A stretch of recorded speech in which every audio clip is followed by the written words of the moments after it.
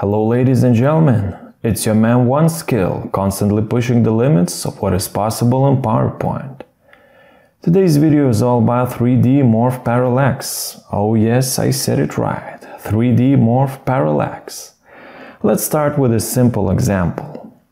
Imagine that you have a blank white slide and some simple looking coffee beans, and you want to apply a 3D Morph Parallax effect to those coffee beans.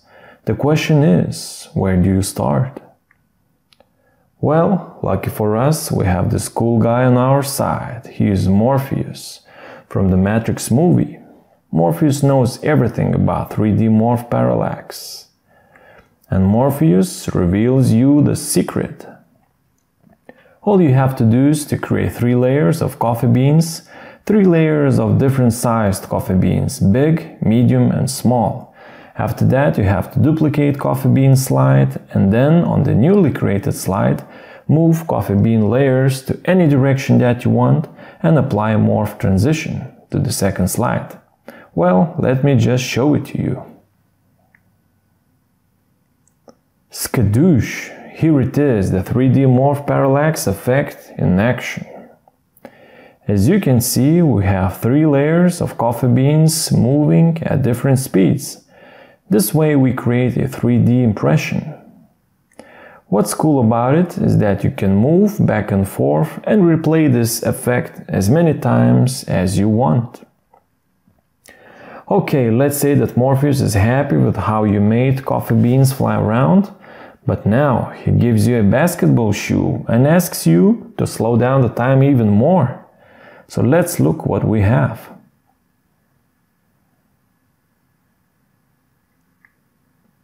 As you can see, basketball shoes fly at a slower pace than coffee beans, this way creating a slow motion impression. How cool is that?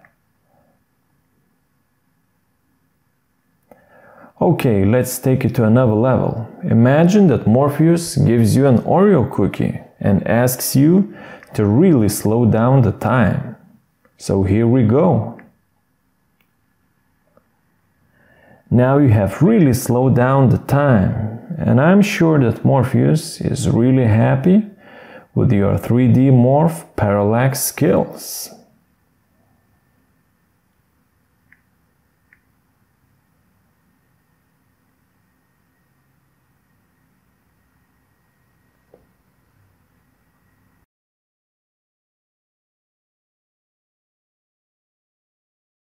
Okay, ladies and gentlemen, so let's create one of these slides step by step.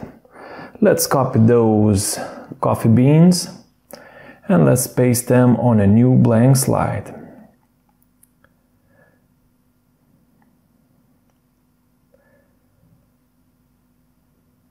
Let's change the background to some black color so that we can better see what we are doing.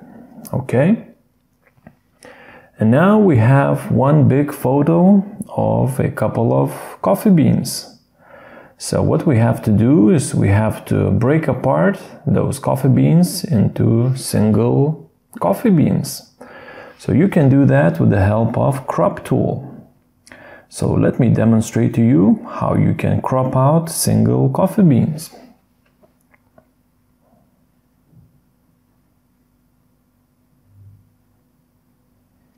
And after you have cropped out one coffee bean, you can duplicate it, you can click on crop, and you can select a different coffee bean. This way you can crop out as many coffee beans as you want.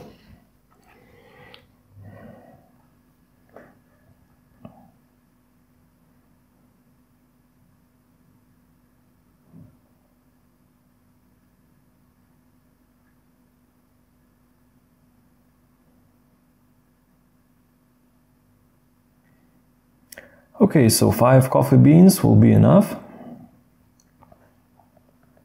And now we will create this last layer with the smallest coffee beans. So let's select all of the coffee beans and let's resize them so they look pretty small. And now we can randomly position all of the coffee beans onto the slide.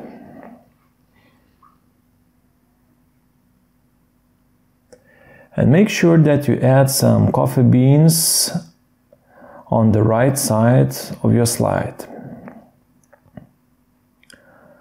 Okay, so now after we are done with our small coffee beans, let's group them into a layer, and now let's continue with the medium-sized coffee beans.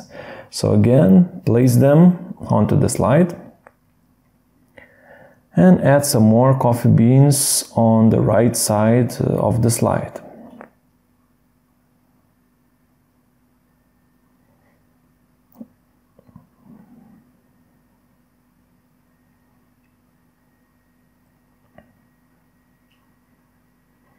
Okay, and after you are finished with the medium-sized coffee beans, group them into a layer. And let's actually make the small coffee beans layer a little bit bigger, longer. And now we can continue with the biggest coffee beans. So again, position them the way you want them to look. You can rotate any of those beans so that they look different from the rest of the beans.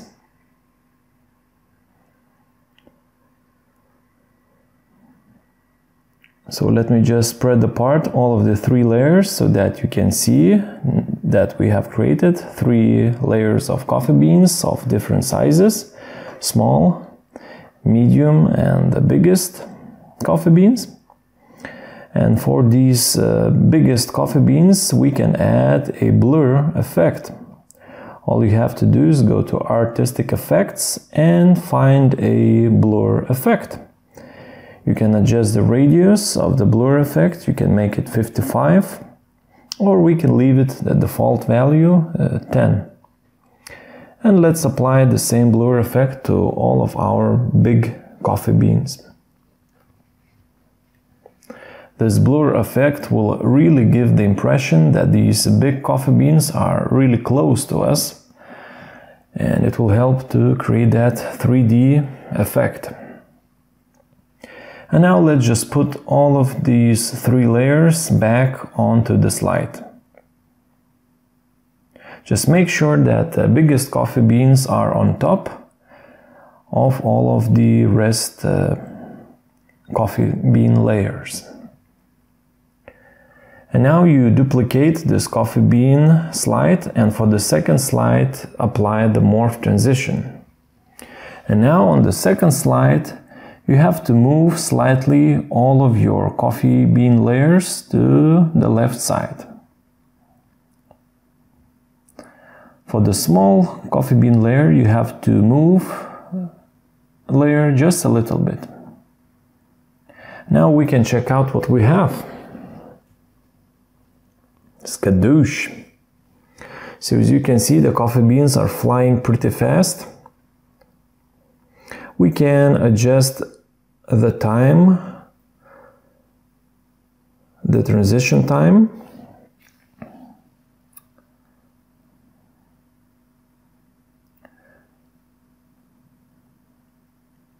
So let's check what was the slide transition duration in the original. So it was 3 seconds.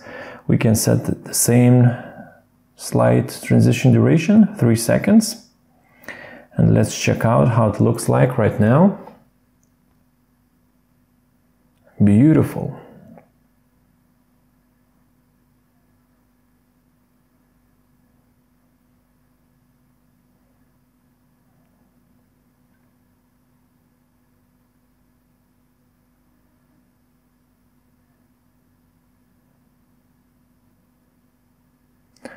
Okay, and if you would like to add a text box, so it's pretty easy, just create a text box, insert it into the first slide, then copy it and paste it into the second slide, and move it somewhere in the middle or at the side of your slide, and the morph transition will take care of the animation. You will not need to do anything else. You can even increase the font size. And let's see what we have. So here comes the text box, and at the same time it increases the font. So pretty cool. So that is the big secret, ladies and gentlemen, of 3D Morph Parallax. I'm sure that Morpheus is happy about your skills, and I'm happy too. Thank you for watching this video. If you liked it, please comment and share it with your friends. And I wish you a wonderful week and see you on my next video.